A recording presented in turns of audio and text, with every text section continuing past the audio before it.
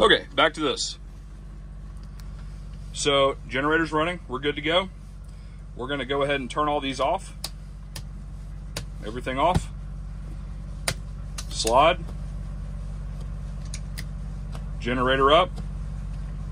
Transfer breaker up. Now, both lines, line 1 and line 2, have power. We're good. The reason I say to turn the battery charger off for a few moments, I have that same exact battery charger in my boat. What'll happen is, if you don't let it go through a complete shutdown and reset, it'll reset before it actually turns off, and it throws the computer on the battery charger off, and it won't put out the proper voltage when it comes back on. And you get back to the boat and all your batteries are dead. So let it shut down, and then give it like 30 seconds, and then you can turn it back on. So we're good now. We'll run everything today. And you want to do this nice and slow. You want to load the generator up one thing at a time. AC, your thermostat's going to kick on right there. Let the compressor come on. There it is. And then anything else that you want to run. Fridges. And then you can come over here to the 12-volt side, which you can do the 12-volt side before or after this. It doesn't matter. What's the bottom one on the left? Spare. Spare, yeah. Okay, probably not hooked up. Take me a while to focus. Yep. And then on the other side, we've got interior outlets. Yep, so you can do lights, freshwater pump, head pump, cabin fridge, cockpit fridge, stereo system. Do you have a Seakeeper on this? No, you don't. Okay. But that's if there was. And then right here is your 12-volt toggle. So right now it's showing you voltage on the house battery. Then you can toggle it to starboard. Then you can toggle it to port. And now the voltmeter's off. It's just a voltmeter. It's just showing you status. So if some of this stuff isn't working one day when you come to the boat after 2 or 3 years because it's brand new, or the generator won't start, or the port engine won't start, you go right here. Oh, hey, my port voltage is at 10 volts. No wonder my motor's not starting. Time for a new battery. Okay. Right? And then is there an issue, like, and they're 3 separate things, port, starboard, house. Yep. And those are your battery banks. You just leave one of them on, leave it to one of them, it's not a big deal. No. Yeah, it's just a status. That's all it is, yeah. Okay. And then this is your water level, water tank. That'll go down as you use fresh water. Okay, that's fresh water. Nothing to do with the toilet. It does. Well, to use the toilet, yeah, your fresh water pump does need to be on. That's how it flushes. Okay. So it'll flush, but it won't fill the bowl with water. So you got to make sure that pump's on, which is right here. Let's see. Okay. Right. And at this point, we're fully swapped. So the generator was an electrical issue. I swapped the battery switch from number 1 over to number 2, and it cranked right up. Okay. So number 1, while it was sitting here the last few weeks, must have gotten kind of low. Doesn't mean it's a problem. It just means it needs to be charged. Because remember, this new stuff is just a computer. It needs a certain amount of voltage to run the ignition system.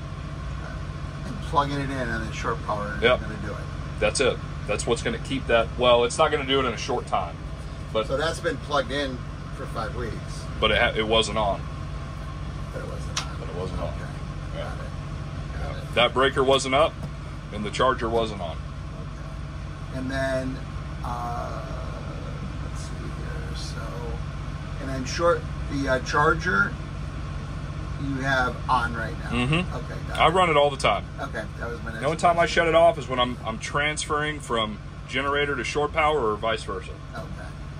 All right. So just to understand the concept here, okay, that the generator is basically taking everything that is on the boat, and we're about ready to disconnect short power, so it's going to give us the freedom to leave. Correct. Panel is the battery stuff. This is not the generator. This is the generator panel. Yep. But this side, when you come back to the dock. All right, so we just pulled in. We just pulled in, right? We're about to put the boat up on the lift for good. We'll shut off all these. All the 12-volt stuff is off. Stuff that runs off batteries. Then we're going to come here. We're going to shut off all this stuff. And when you do that, the generator picks up an RPM. You'll hear it. It'll kind of surge upward because the load's off. Yep. That's right. So then we'll do that. Turn your breakers off. Slide this one. You're hooked up to shore power 1. Flip it. Give the battery charger a few seconds to totally power down. Turn it back on. Turn your fridges on so they're nice and cold all the time. That's it. For this boat, I definitely recommend you get a dehumidifier off Amazon. One of those standalone dehumidifiers for like 70 bucks. You can leave your head outlet on, which is in there. Set the dehumidifier up on the counter with the little clear plastic drain hose that goes right into the sink, and it'll keep it fresh in here. Because you can't run the AC when it's on the lift. Got it. Because it uses raw water. All right. So let's do this again. Off, off, off, off. 12 volts off. Swap the generator. Transfer. Battery charger on. And then everything on. Slowly. Yep.